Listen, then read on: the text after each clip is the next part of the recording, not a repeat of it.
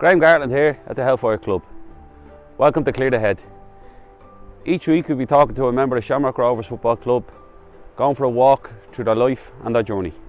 First of all, thanks for coming up, JC. Well, no pleasure. I got to know you later on when I was starting out my career, so Indeed. it's great to actually have you here. Yeah, delighted to be here.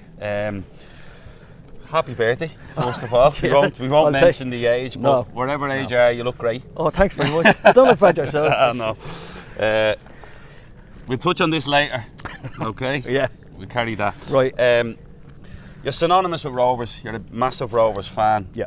Where are you from originally, and where did the Rovers thing originate from then as well? Originally from Grove Park in Rathmines, a Rovers stronghold, obviously. Yeah. It's a hop, skip and a jump from Milltown. My two elder brothers, Tommy and Joe, were huge Rovers supporters in the 60s, followed Rovers here, there and everywhere throughout the country, so it kind of was just a natural progression that you follow what your older brothers did. Basically all my friends on the street, lots of football on the street, all Rovers supporters apart from a couple of renegades, and Yeah. they had that, even then, that started to come in, that League of Ireland. Yeah. We follow Chelsea and we follow Spurs and What, stuff. what time around that was? That was about 1966, 67. It was around the time Match of the Day was starting to Yeah, kick in, more or wasn't it? less, yeah. Well, we had Match of the Day and then that other programme on the Sunday afternoon. Yeah. That they loved watching that. Yeah. Well, myself and most of my friends would still venture up to Milltown of a Sunday. And at that time, Rovers were a really successful team. They were winning the 6 cups in a row at the time. Yeah. And we thought this was just normal And were there full service. houses at Milltown at the Oh, time? absolutely, ram-packed. You couldn't Yeah. get into a cup match in Milltown. I remember one time going up and being stuck up against the wall like this, and you're like a kid, like just hanging, looking over the fence. All you could see was the feet because of the camber, and you couldn't see the other side of the pitch then either, because the camber of the pitch in Milltown. So you're like this, and some fella squashed And up it was against. all waves of terraces, was it? Absolutely. So Yeah. huge crowds. Fantastic times. So. And I met you have a big family, do you? Or? Yeah, I've 3 brothers and I had 2 sisters. Unfortunately, one of them passed away. Right. Anne. But I have another sister, Lila, as well. So she lives You were the in Pal- youngest, were you? You were the Yeah, baby? I was the baby of the family. Spoiled rotten, I have yeah. to say. Yeah. Hands up. Yeah. One hand. Yeah. Sorry, was that difficult when your sister passed away? Was it recent or was it something? Yeah, well, it was difficult in the scenario that my mother had passed away 6 months earlier. Oh, So it was a kind of a double whammy. yeah. I was very close to my mum. She had a huge influence on everything I did, basically. Yeah, in my life. really, yeah. Yeah, everything. Yeah, and that includes football as well. Like, Seriously? yeah, like buying the boots and getting you ready and all that stuff, you know. Would she have pushed you more so? Than No, she didn't really push, but she was always supportive, you know. Yeah. And it was funny eventually when I did break into the Rovers team and became successful. It was very strange because I'd come home on Sunday evening from Limerick or Cork or Galway or whatever. And then the first thing to ask me, how did you get on? Yeah. We won. We used to have the radio playing in the background, the Sunday sport, Yeah. so she know exactly what happened. But she always So wanted- wanted your take on it. exactly, yeah. And would your dad have been as much of an influence then? No, not at all. Dad passed away very early. I was only 12 when he passed away, so it wasn't really an influence at all. So your brothers would have took up a big mantle for you Absolutely then, wouldn't they? huge, Yeah. huge. And would you owe them a lot then in terms of your football? And even introduce you to Rovers originally, but then also after your father passed away, would they have taken up that role a little bit between them? Or? I think my older brother Tommy definitely tried to, but I was at a certain age then. I was coming into like 12, 13, 14, Yeah. quite renegade kind of You stuff. still are. And it's hard to control, so I was kind of drifting out and in and out of football at the time, not getting into any real bad habits or Yeah. trouble or anything, but just being lazy as regards that. And there was nobody there really to say, well look, you have a Okay. talent, Yeah. I need you to come and play or come and train. Yeah. So I was a bit rudderless at that stage. But you would be when you lose your father, Yeah, I for suppose. sure, yeah. Yeah. And where did you end up starting playing football then? Well, I started early. I did start when I was about 10. And the youngest then was under 12s. So I started up in Bushy with Leicester Celtic. All right. Mick Flaherty was the manager. But you know, when you were 10 and the lads are playing against our 12. Yeah. I was just mesmerised. I said, "Jeez, this is the land of the giants." Like, so it's kind of took it me time, and then I came back when I was 12. Came back to Leicester then, and then just everything was normal, and away we went. We had a good, decent side. We were way down the leagues though. We weren't like a Belham or Home Farm or anything. Yeah. So we were in 12k. Were them clubs quite prevalent back then as well? Oh, they were huge. Yeah, absolutely. Home Farm was still the place to go. I remember a buddy of mine went across when we got to kind of 16th, 17th. Yeah. I remember saying to me, he's a very clever fella.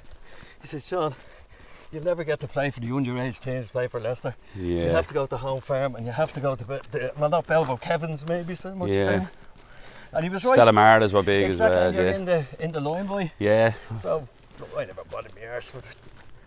Yeah. He went over, he made it go over, but he didn't have any success. And would you think, did football give you focus then at that age? Obviously, with your father passing away, would that be something you then concentrated on? Absolutely. Yeah. Oh, I was so lucky to have it, because it just took me more. Actually, the week after he died, actually, was brilliant, because Leicester used to run these trips to Wales, to North Wales. You'd play a match, and then they'd bring you off to Old Trafford or somewhere. Yeah. So I remember about a week after the funeral, I was totally confused, didn't know what was going on. And so I remember my older brother saying, "Well, look, John, go off to Wales, enjoy yourself, have a great time, and we'll talk about everything when you come back." All right. So that was great. Yeah, it was great. A cleared the head moment. Great plug. Brilliant.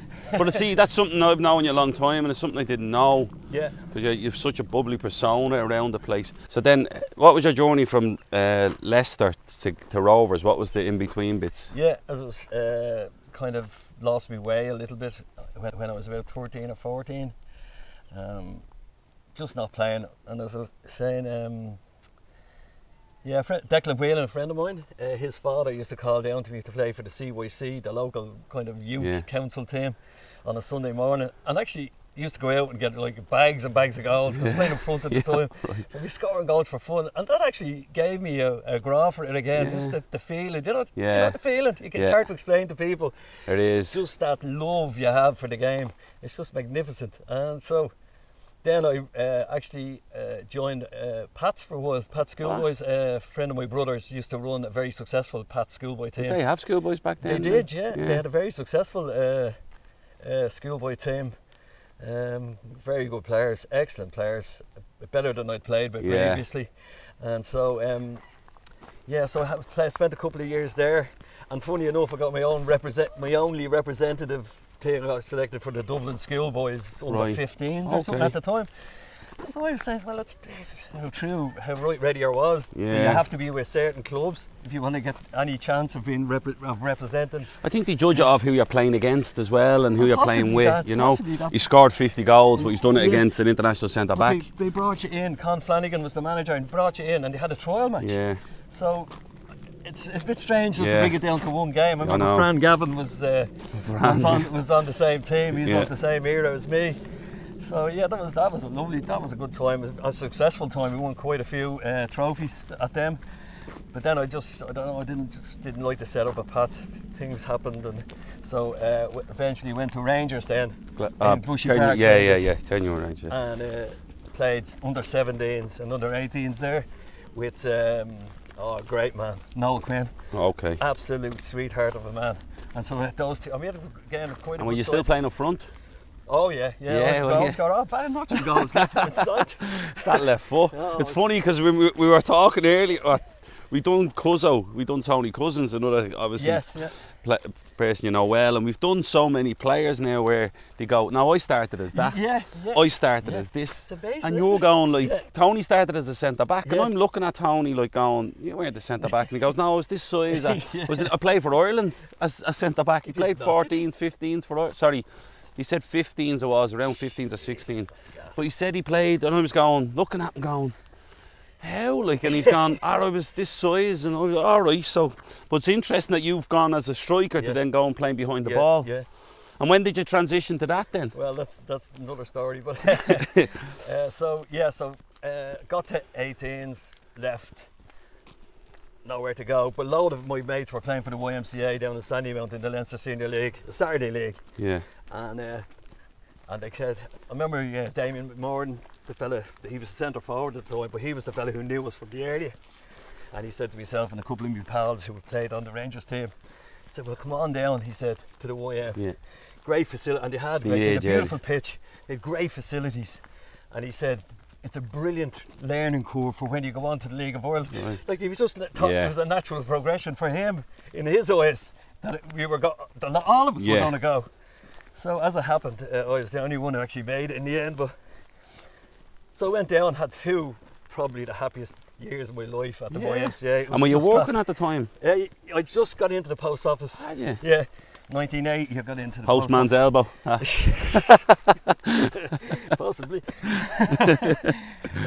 So I just got into the job and was playing with all my mates. Start with the deliberately Saturday football. You know yourself. I do. So 20 years of age. But as it happens, we used to drink in the 51 in Haddington Road, about a gang of us in the back bar, and one of the lads there was a huge Rovers supporter, absolutely huge.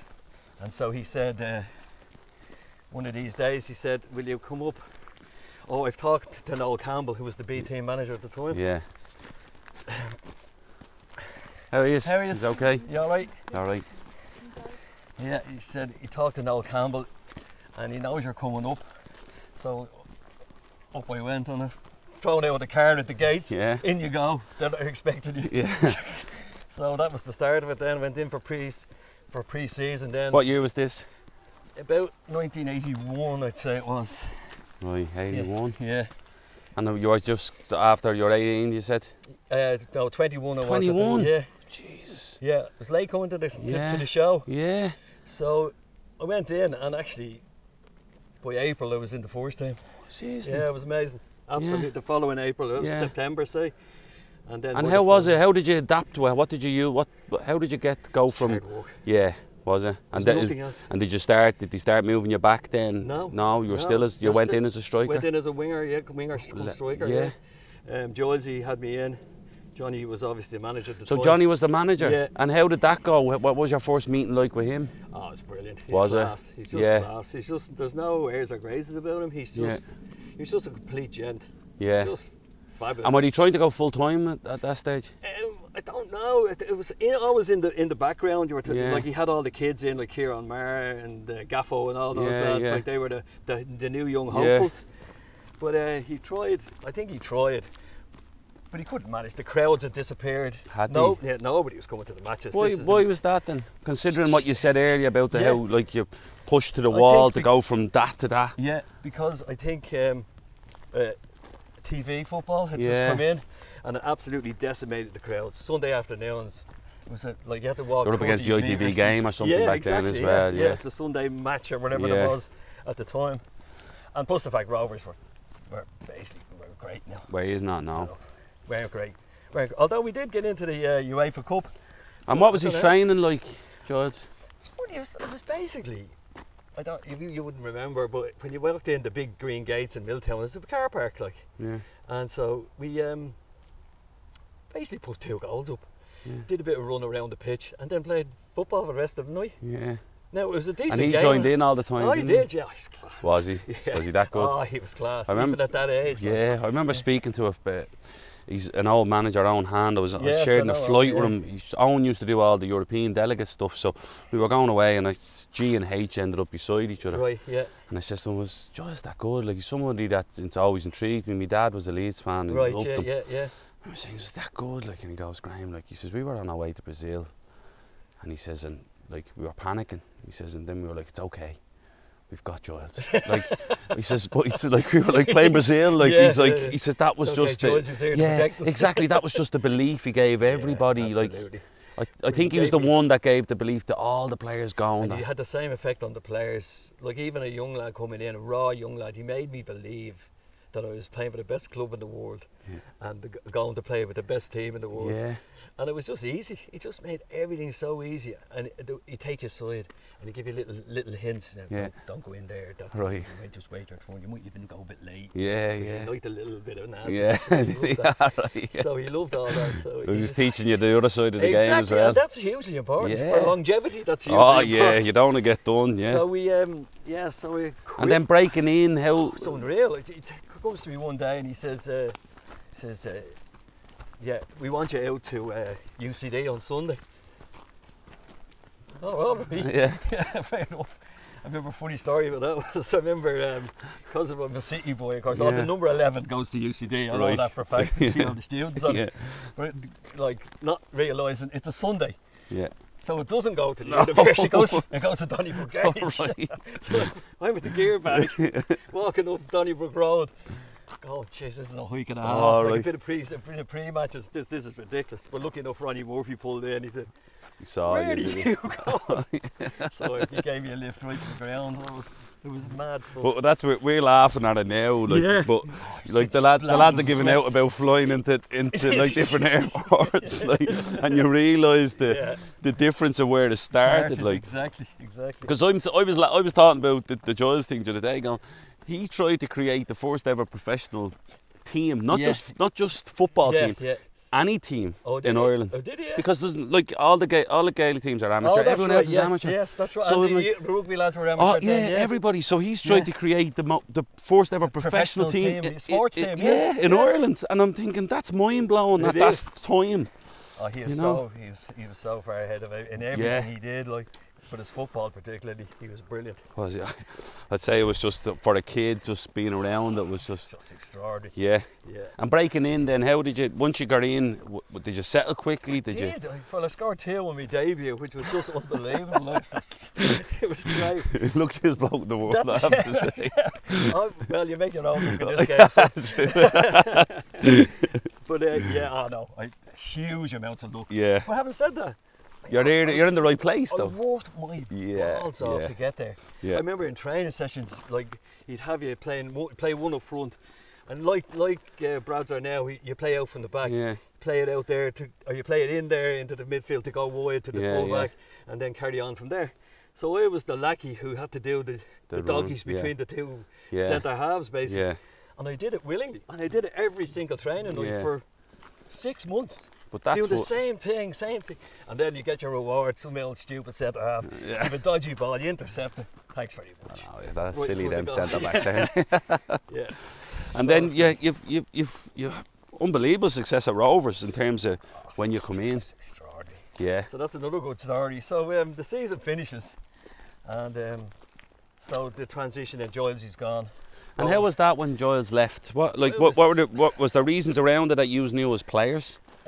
Well, I didn't know much because the youngsters are always the last to know anything that's going on. It was just that there was no success.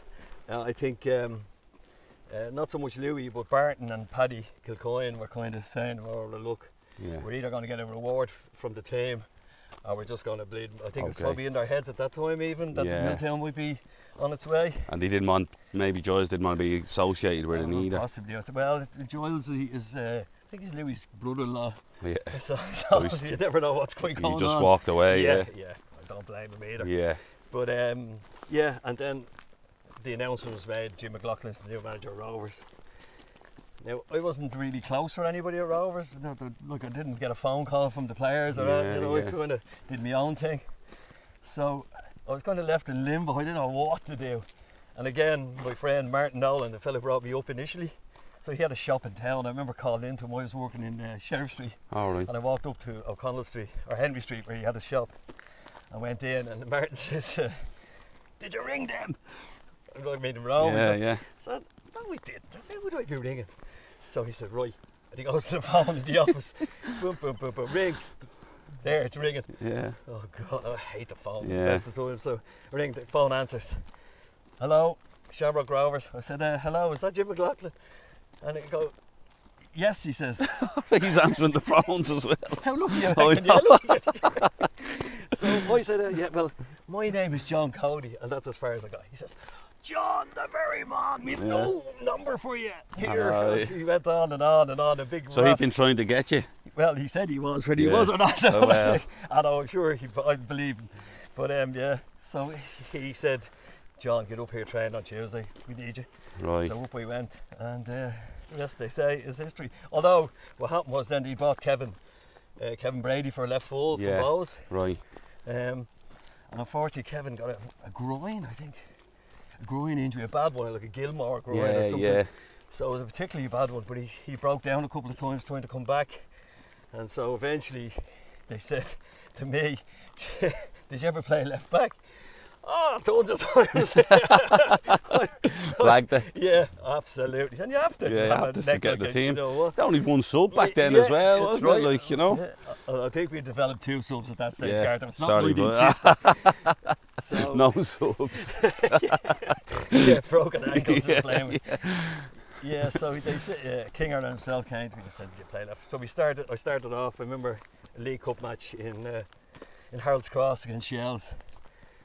Oh, I couldn't have gotten better. It was just like, this is like Coady's playing centre half. Oh, easily. You go in behind me, he says, I'll break our bleeding neck. Right. So you didn't even have to worry about the offside aspect. He had all that in hand. Yeah. So it was class. Everything in front of you. Yeah. That's the difference, isn't it? Easy peasy, Japanese. Yeah. And was it just like, did you have to work on that defensively, your 1v1s? How connected you were to your centre back, or was just one thing you had enough pace? Did you? Everything, just never. Nobody. McLaughlin said, "Don't dive in. Nobody's going past you. Yeah. Nobody's going to outrun you." Yeah. So one thing he did do, a terrible habit from throw-ins. When the opposition had that if I was marking, I just come bundled into a back of the ball because I had no idea where I had. You know, one of these. Yeah. See? Yeah, that's exactly. Yeah. So I was giving away free kick after free kick, stupidly. Yeah. I said, John, just stand there. He's terrified you're going to kill him. Yeah. You could go through people as well. well. Of course, in those days. So the throw-ins used to come and then you just have a free header. Yeah. And that was it. That was the end of it. And how was McLaughlin? Because he's got like unbelievable success, 4 in a row. 3 doubles. Like, yeah. Almost 4 doubles, like unbelievable. Was it just a great time? It was brilliant, but I didn't. You don't realise it at the time. Do you know that? Yeah. You won a couple of cups and stuff, but you don't realise the history you're making, or what you're doing, or how important it is, even for yourself. It's I kind of went over my head. You think, this is like. Yeah. This happens all the time. Yeah. But it doesn't. No. Like, you think of all the players who went through that league. I've seen brilliant players playing against them, and like. One little, like maybe I won a league here, a cup there, but we're just churning them out for fun. And I still think if Milltown hadn't have gone, we could have been there for another few years. Like.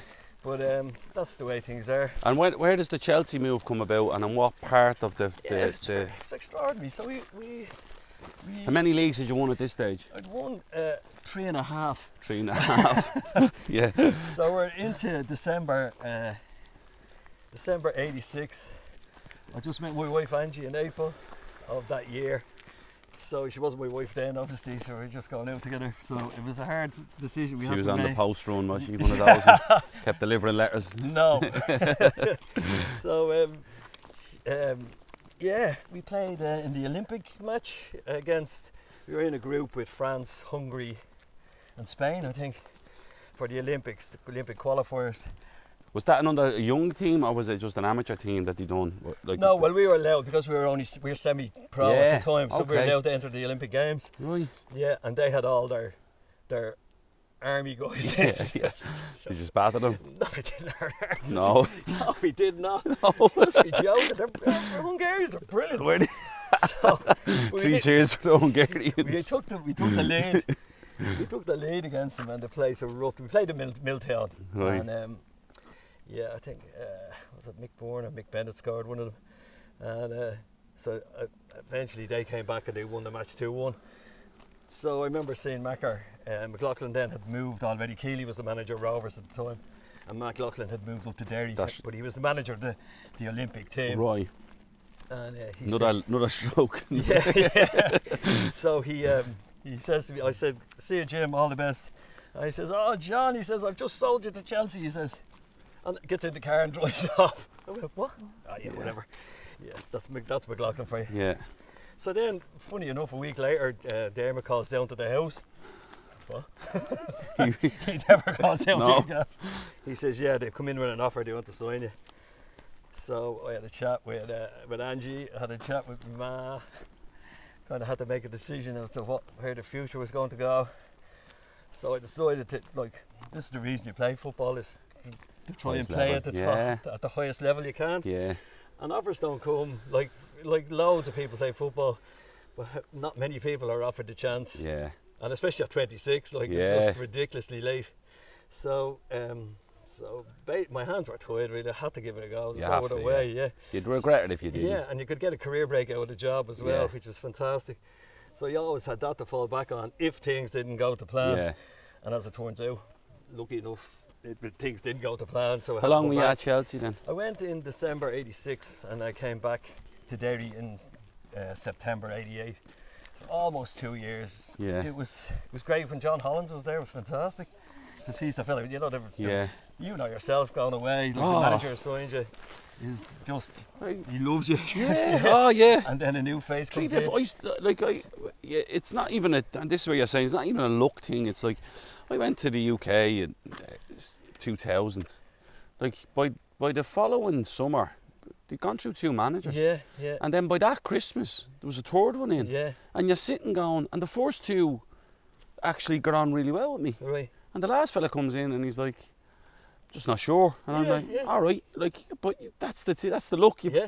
It's like you're saying 2 out of 3 like you, Yeah. and you're like, I'm doing all right Well, there. you did very well. Yeah, Let do you me know what I tell you. mean? Because the next fellow came in after Hollins hated me. Did he? Oh, he just gave you a total blank. And London was strange back then as well, was awful. it? It was weird. Was it? There's no lonelier place. There's no lonelier place than London when things aren't going Yeah. well. Like it's brilliant, a great town and all when everything is going great. But I couldn't get out of there quick enough. Yeah, It was seriously, just- yeah. I got anywhere. I kept hearing like rumours of it, you know, the usual rumour mill. Oh, you might be going here and you might be going there, but there was no real And did you play at the start? You got into the first team when Oh, you I went did, over, yeah. I went over in December. It was the old bowl, wasn't it? You used to have cars parked it down was the like side. the old Yeah, greyhound track yeah, around that's it. right. Yeah, Yeah, it wasn't a great pitch now, No. I have to say. The new stand was magnificent, I have to say. yeah. That is one good thing.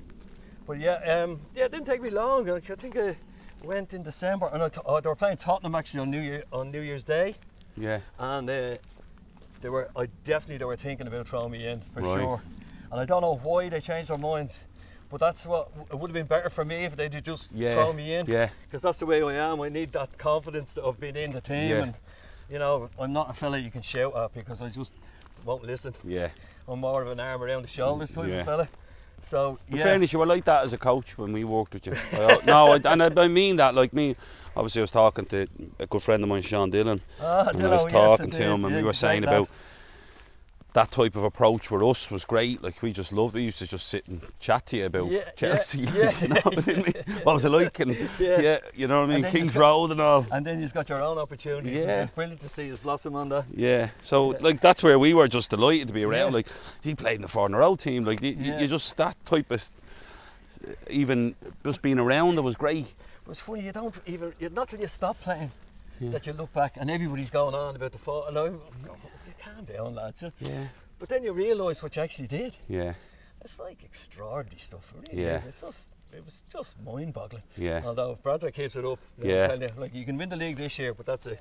You have to have a really You're like, yeah, you're like, getting a we bit too close for We comfort. need to keep our status Yeah. as unbelievable kings of Ireland. Obviously, McLaughlin really. But you went to the Olympics then in '88, did you? No, I thought there was. Someone said about the Seoul Olympics was. no.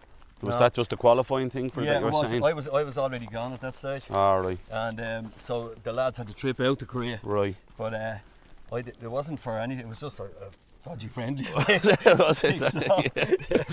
So yeah. So no, I wasn't. They weren't involved. They didn't make it in the end, which is unfortunate, really. So McLaughlin comes back in to take you to Derry. Oh yeah, met him in Swansea. They were playing Swansea. They were playing in Wales.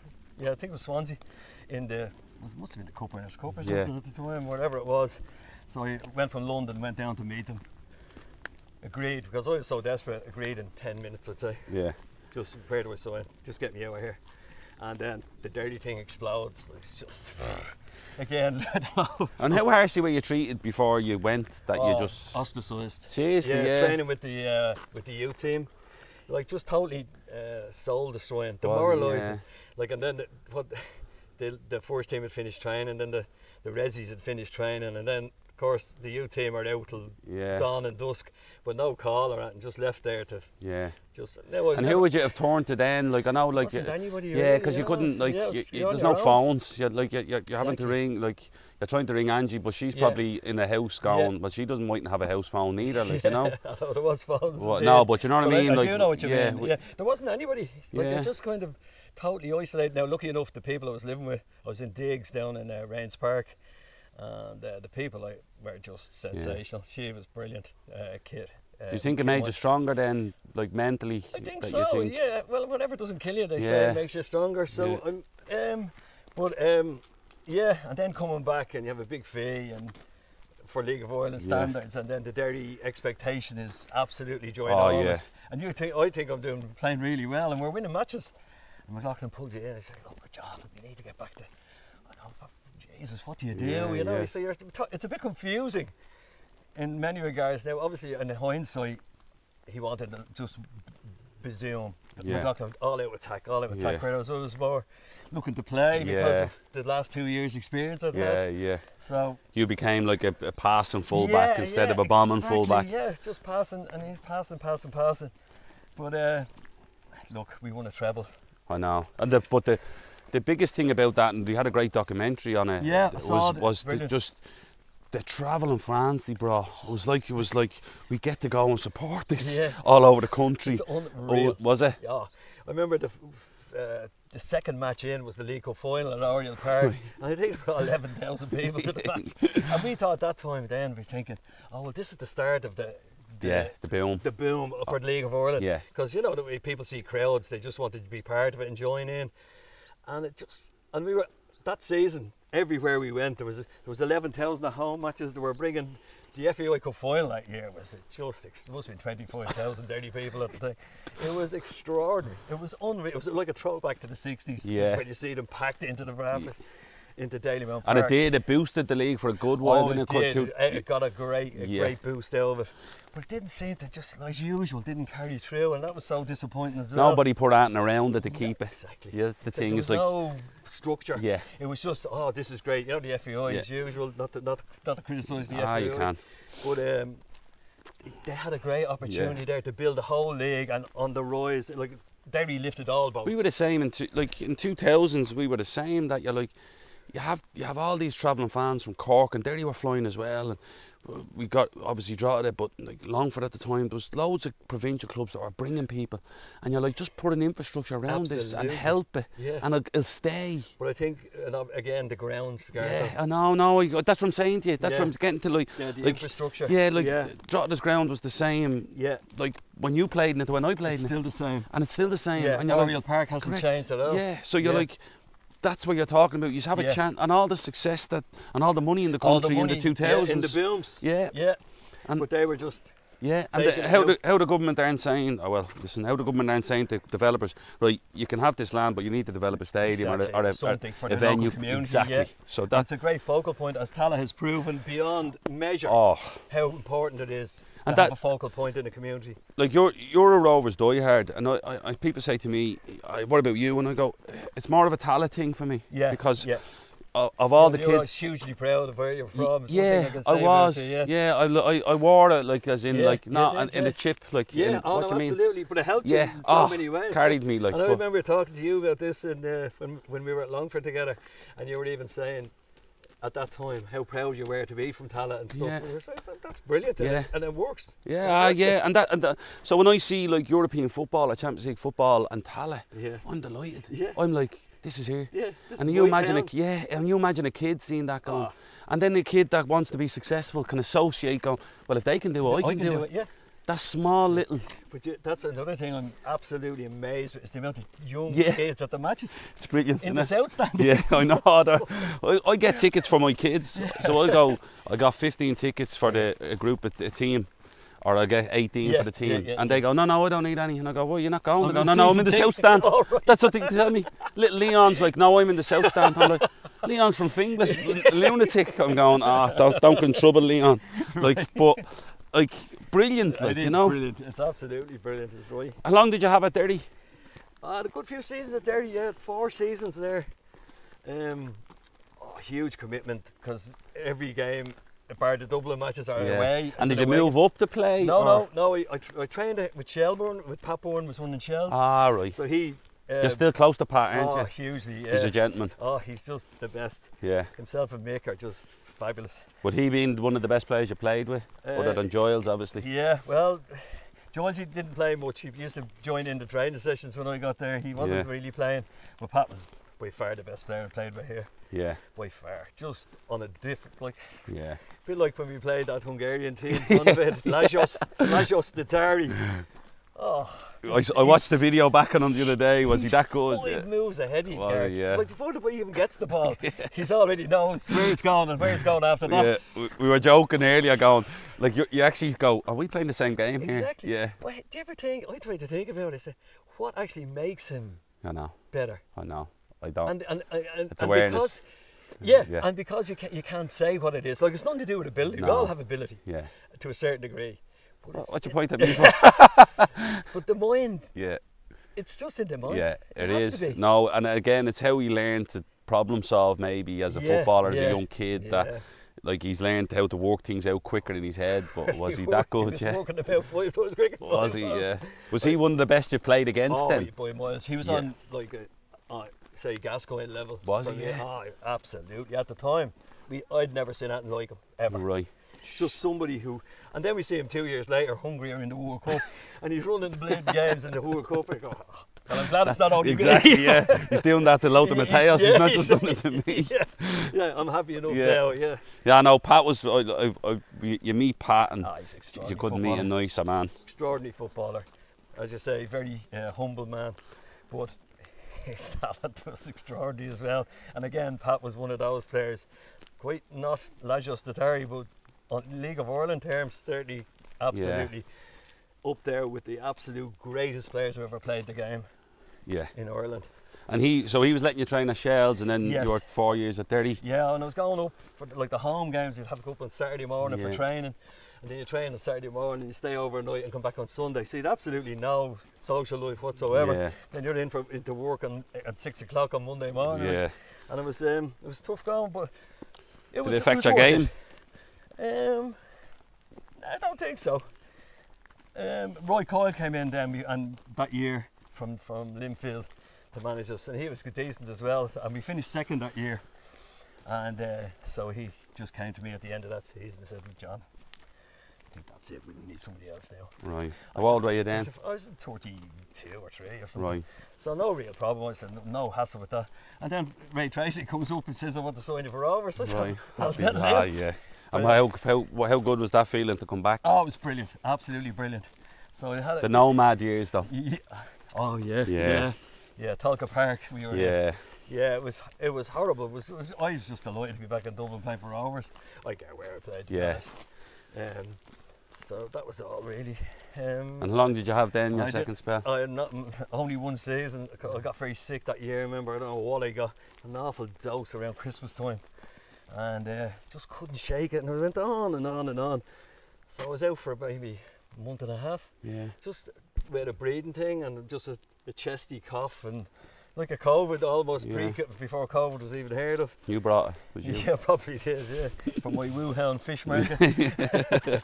So so then when I came back in to play, it's like starting again. It's like pre-season all over again. So you've no chance. So obviously Ray at the end of that year said, "John, off you go." So off we went to Monaghan, Billy Bags, Blue Rinse Brigade. Right. Myself and Mick were down there. Oh Jesus, that was a great year too. That was great fun. So at that time, then I was thinking, right, we're just winding down here now. So you're just drifting around clubs as you do. You know, when you get on the League of Ireland roundabout, it's almost impossible to get off. You just start playing, don't you? Yeah, and then play for everyone. It's hard, does it? Because I understand. Like I finished at 31, 32, and you're like, will I go and play here or play there? I know. Do you regret that? A little bit, yeah. I had a chance to go back to Drogheda, and someone questioned something about me, and I just said, you know what, you're all right. I said, I was like I'd done a lot for the club, and I thought, indeed. And that sort of just put a dampener on football for me, because whatever about my ability, it was a character thing, and I thought and I just soured it, all the stuff, I know, and I just end up going, you know what, I don't want to go around and people going, do you know what, he was brilliant when he was 25, and you know what I mean. So I was like, not to go somewhere else maybe. Yeah, maybe, but I just wanted to go right, and then at that stage I got maybe the coaching bug as well, and I was starting to get into that, and I was really enjoying it, and then well, that's good. So it was that type of thing. But you caught that a little bit as well, didn't you? You started coaching. Only a little bit. I started very small with a Leinster Senior League team after I finished playing, and St James Athletic. Great bunch of lads. We played in some Saturday league, way down the divisions, but I nearly enjoyed that more than anything else that I got, because I was just knocking some crack out of these lads. They were so game, they were so honest. They were just brilliant. Like you'd say, be up here for training. I'd have training deliberately in the middle of Champions League matches. They were stupid United matches or Liverpool matches. Oh, you know the match? Yes, I know the match. Just be here or you're not playing. And I always came through on my promises, so they knew I wasn't messing. So but I really enjoyed that. We won a league there. It was like we won the European Cup. It was absolutely brilliant. So we had great fun with that. And then Alan gave me the call for Longford. That was 2004. Yeah, Alan Matthews gave me a shout because Aaron had gone to Athlone. Yeah. So he said, "Will you come up and just do whatever you do?" Don't have to. I said, "I'm not a great coach now. Not great on the field, but with flag posts and pounds." So he said, "I'll come up anyway, see how it goes." So you went, you were talking about the Longford stuff in 04, and you came in, you were coaching. We loved you, like as players. I touched on it earlier. We just loved being around you. Great group, brilliant group of lads. But at that time, as you know, we were only part time. We were meant to be part time. Yeah, meant to be. Yeah. But and training to chase the likes of Shells and Bows were full time. So you're training every day, and this for me. Now I love football. Don't get me wrong. But I don't love it that much because I was seeing you guys more than I see my family. Like on our days were Monday, Wednesday, Thursday, game Friday. In one of the weekends. If the result didn't go well, in Saturday. If it went well, you're in Sunday. So it was just the continuous pressure of training, game, game. I just couldn't do it. In fairness, we were probably under pressure as well, John, because we'd won the cup the year before and got to the final of the League Cup. So there was actually pressure on us to be successful again. And that brings it for a player. It's totally different pressure. Whereas in management, and how Alan Matthews did it for so long and still doing it to this day, I just have nothing but the height of admiration for any coach. I don't care who he is, what he's doing. If he's given up his time to coach people, he has my full regard. It's just tough. No, absolutely. And even you see now, the youngsters coming in, Ado Price, Roycer, yourself, all those lads. It's just, it's a pleasure to see them coming in, all with a sense of what Rovers are, what they stand for, and all that. So it makes such a difference. And I do have. And then you see it last night with the three young lads coming on, like Justin and Idemo and Gideon. You almost feel like almost their parents. You don't you feel that proud of just proud, But for the club, that's the thing. Exactly. Speaking to people today, and it's a club thing. It's like everyone's played their part on their journey. Touched them at some stage on their way up the path. Exactly. And to see them blossoming now is just fun. And fingers crossed for another loady load of them in the future. It's not stopping. That's the thing. That's the difference in your era and what's gone is that there's something underneath it now. Where before, like your 4 in a row team, your team that was successful, is McLaughlin leaves, he takes half the squad to Derry with him. Do you know what I mean? You all move on, but what's left? So if that happens where players want to move on from Rovers, there's more coming to step in. For sure. And it looks like it doesn't matter what age you are now, there he is. Justin comes on, 17 years. Look, I didn't know me arse me elbow when I was 17, to be fair. Absolutely a joy to behold. I just said, and a man of the match award as well. Well, whoever dishes them out, I know, never know. I don't know. It's a business we're running. But that's the thing, amazing. The people who coached him, and I remember me and a fella trying to call his dad when he was 12 and 11 or 12 saying, listen, but I knew 2 years ago he played. Can you see them at that age? I just knew he had something about him that you play. So last night after the game I'm going, did you enjoy that? And he's like, I loved it. Like I knew he had Okay. that thing that he can handle playing in front of Rovers. Yeah. Like because you said the Rovers fans are demanding, Oh, but he can handle Yeah. that. Well, give me the ball again. Yeah, yeah. What you doubt me? Give me it again. Yeah. And I seen that in him. And Gideon has it in a different way. Gideon's class, yeah. Gideon has it in a steely determination Well, way. obviously we've seen less of Gideon than we Yeah. have, obviously, of Justin, but it looks like he just had bundles of A, energy and B, confidence. Yeah. It's just, and Idemo as well. But that different confidence. Yeah, yeah. Real self-assured Sure, confidence. yeah. Where Justin's real, I'm going to show you confidence. Yeah. It's great. Kind of a leadership even at times. At 17. Yeah, I know. But like, if only we knew that. But your relationship with Rovers is it means a lot to you. Oh, okay, huge. And because you were coming to every game, even before obviously the recent success. I see you down there. Yeah. Since obviously Stephen Bradley's come in and the new management, you've been asked back a few times to present jerseys and to the up and coming players to let them know what it means to represent the club and play for Rovers. What does that mean to you and your family? Oh, it's huge. Like we get an invitation to come up at the start of the season, as you say, to present the jerseys, and it's that still. What it means to me is the involvement. Yeah. That you still have an involvement with the day-to-day players, and the players are the key to any club. Yeah. Let's face it. Without the players, you have nothing. But it's just that contact with them. And they know your name, and you see them during the season. How you John? How you whoever Pico or whatever, and it's just having that affiliation as well. Yeah. Oh, it just means so much. And Stephen puts so much, puts an awful lot of thought, and he puts a responsibility on the other players to say, you see this fella here. Again, we don't think that of it. So he's won 4 leagues and 3 cups and blah blah blah blah blah, whatever.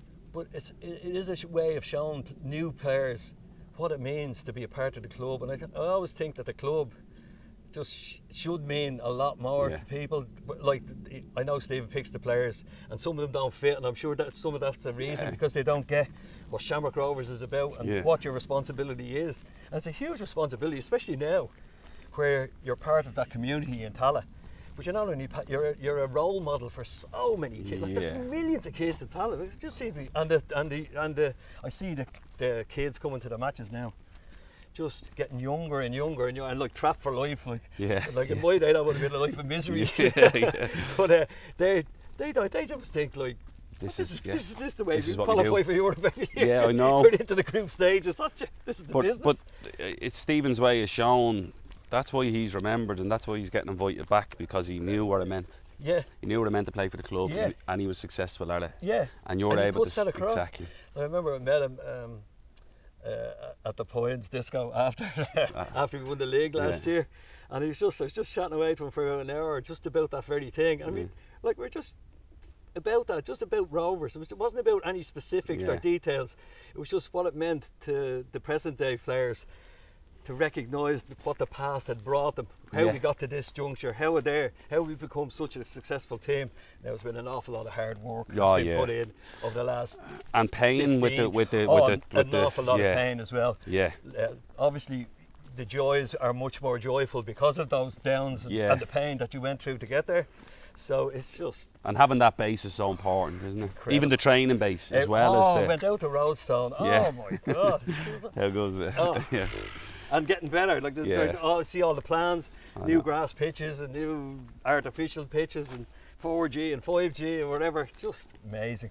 Who'd have ever thought? Really, who'd have ever thought back when Tala was a shell, rusting away in the courts against Thomas Davis or whoever it was, and you're thinking, oh Jesus, will we ever? I know. And now you get to this, and you think, oh. The training ground and a fantastic stadium. Beautiful training. And everyone should have it. Like, listen, I'm proud. I'm so proud of Roadstone because, like, you're involved in it from the start of let's go and can we build teams while we're building this. And in fairness to Stephen and Shane and Jonathan's been so heavily involved with building the academy up. And everybody, like you said, everybody's had a hand in it, and that's where you're proud, because, like I touched on this with other people, the amount of talent that had to leave Tala just to play football at a high level. and now you don't. You know, yeah, exactly. That's what something like where they can drive by the stadium and go, I'm going to play there. Yeah, absolutely. I'm going to play there. Yeah, see that? I'm going to play there. Yeah. And it's not beyond them. Yeah. And that's the bit You have that, and it's the same as like they go on about the English academies and the Ajax academies, and then now we're at that level. Yeah. Academy-wise, I mean. Yeah. Exactly, yeah. Which is just phenomenal. And like you said, even the ex-players coming in and coaching and inputting that into them and saying, right, this is, like you said, Giles saying, listen, careful there. Yeah. You know, small little snip. Exactly. But also then, watch, when he goes here, you can go here. And they're little things that, like, as coaches, you can do all that, but them small little snippets of, how to get out in front as a defender, or showing them a certain way is so important. Small little details. Attention to detail, Garto. That's one thing I did see when I just went to Budapest to see Rovers in Ferencváros, and their stadium is like it's just a bigger version of Tala with the corners of what in. it could be with the corners in. Yeah. And apparently there's a rumour going around here last night that they might be putting the corners in, which would be amazing. That's how you start. That's how rumours start on things like this. He always right with Shamrock rumours. Yeah, Shamrock rumours. But I thought their attention to detail was extra. There was Rovers crests all over the place. Yeah. Like they had no fear of putting up the crest. They had I have a picture outside their bar. Actually, we walked past there. We didn't go in, but they had the Rovers crest on one side and the Ferencváros. Just now it meant nothing to them, but it meant an awful lot to us that we actually stopped and took a photo in front of it. Just little things like that. And in fairness, that's like you said, but that's why the European stuff is so important. Huge, because you're learning all the time. That's it. You're picking up how to run a football club as a business and an event. Exactly. And how do you think with the current crop of Rovers players and the European adventure they've done this year? What's your thought process behind what they've done, what they've achieved, and what they can achieve as well? Yeah.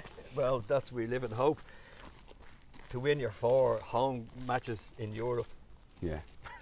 No. We couldn't win one. And you, like you said, to win 4 against and the opposition. I know, obviously, people say, but unbelievable. Same to like with the opposition. The opposition are European standard. They won their leagues in their own countries. Yeah. So you have to. You can only deal with what you play against. Yeah. And Rovers are putting them all to the sword. Last night was just terrific. It really was. But as you were saying, with the 3 youngsters starting, it just brings a spark, didn't it? Yeah, and that's where I think Stephen deserves a lot of credit on that one. Yeah, because he sparked the whole thing. No fear throwing them in. Exactly, but you know the way sometimes you're thinking, big night. Yeah, exactly. But they just seem to be just part of the parts. But that's what the difference in coming into a good squad that can go. Do you know what? Good pros behind them. Yeah. Stay there, go there, etc. Oh, well, that's huge as well. Learn from the experience, lads. So that, like you, and it nearly goes full circle. Like you were talking about the Giles one. They have. I'm not saying they have a Giles, but they have a Jack Bourne, or even a Grace going. Yeah. Like you had a Keeley going. What are you doing? Absolutely. And Grace is saying to him, "Here, back there," and he goes, "All right." And it's so important. Yeah. But in a match situation, and particularly a big match, full house and talent, all the eyes on you. And it's a quicker game. Oh, absolutely. And a higher standard, obviously. They're going to be technically better. And their awareness that we talked about. Oh, God, yeah. But, it's just... But your group, your group of Mick Bourne, Pat Bourne, yourself, there's a few that come to all the events. Harry comes occasionally, What does it mean to you? What does it mean to that group that, like, you're all still very tight? Absolutely. You're really close friends. Yes, you probably have a group together as well. Yeah. What does it mean to you? Even the likes of coming up and chatting here, that your involvement. Yeah, I love it. I love it, and I know the lads love it as well. Because Pat used to come and present the jerseys as well at the start of the season with me, and it was a great opportunity to catch up and see how he's doing. Because really, we don't. Although when we meet, we have great fun, and it's like just going back into the dressing room again. But we don't really socialise with each other until Noel Larkin comes home from Australia, and everybody hits up in a big party, and that's grand. But I know they're 2. I think both of them managed Rovers at some stage in their careers, so they would even have more reason to be. Yeah. Although I was always the supporter on the pitch, and I think the supporters kind of latched onto that. They just have a soft spot for me. Even if I played the worst bleeding game in the world, they'd say, "Oh, Jay, you're playing brilliant, JC. Don't worry." Yeah, you'll be great next week. Yeah, and they're hugely supportive. Yeah. And I never had a minute's trouble with them at all. They were just hugely supportive and encouraging, and I couldn't put a foot wrong, to be honest. So it's just amazing. But yeah, it's huge to be still involved. Angie knows I go off on Friday nights or whenever the matches are, and just big smile on my face, and just great to be part of it. You go in waving at your old friends and, oh, do I see this, do I see that? And I love all that, absolutely love it. And I can't give enough time to the club because what they're doing for me is huge, and from a supporter's perspective. Obviously, we spoke about leaving the game or retiring. How did you find retiring, and has this sort of helped it? You know, because retiring is tough, and something that you can't relate that to other people unless you, like, I can relate, me and you can relate to it because we've been through it. Yeah. And that's why when you're around a group of players that have all retired, you can go, you have that, you know what you went through. Was it tough retiring? It was probably easier for me, Gareth, in one respect, of the fact that I was much older than you. Yeah. Because you were only a young man. Didn't even enter my mind at 31 that I'd be retired anytime soon. And as it turned out, 5 years later, I went on to win a league with Dundalk. That's right, 36. So it was different for me than you, I'd say, in that regard. Yeah. I didn't mind retiring. I knew my time had come. I was 37 years of age. Right. Everything was starting to creak, as it does. You can't catch the fella you think you can catch. You're making stupid You can tackles. catch him in your head, but you go, I know you're going to go there, but I still can't stop it. Yeah, you're making stupid tackles left, right and centre. So I didn't mind that. The thing I missed the most was the camaraderie and the dressing room and the crack. Like, you know yourself, you were the funniest man I've ever heard in the dressing room. Don't say that. No, it was brilliant. Yeah. I loved it. Just loved that, all that stuff. Like, you'd hear me before you'd see me. You would, yeah. I mean, I knew a few people like that. Yeah. But we had great fun. Like, you just go in it before training, you spend an hour laughing before training and an hour laughing after. I'd be like, people go, why are you always early? And I'd be like, because I love just sitting and slagging people off left, right, and then I'd be like, why are you always last out? I go, because I just love sitting. And that, you're right, that's... Yeah, and that's the thing I missed the most. Didn't really miss the football, to be honest. I think nearly broke my neck with my Hall of Medals, but that's it. You must have put them on the arm, carrying them out. That's what happened. Listen, it's been great having you. I know you. I was going to say you can ride off. I was going to say you can ride off into the sunset on your Harley. This is where we finished the walk up here. Yeah. JC. So, and the reason we do it about like this walk and getting to here is like you actually can see the whole of Tala, and you can see Tala Stadium. Oh yes, indeed.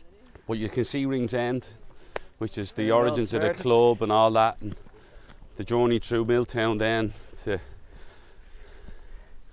Tala Stadium is just over there. You see behind these trees over here. Oh yeah, I see the apartments where we know so that's where it is, and then you can see the Roadstone actual building is over there. So that's where Roadstone thing. Oh, the concrete thing. Yeah, you can see it all as a. Yeah, as a vista. Yeah, and that's where we go. But you can't ride off into the sunset because I know you like motorbiking as well. Too much. yeah, wild hogs is like. But I can't thank you enough. I've always loved your company. Graham. Honestly, absolutely. I genuinely always. My pleasure. You're one of my favourite people, and I can't thank you enough. Brilliant, honestly. Thanks very much. That was great. Oh, thanks a million. Thanks, bud.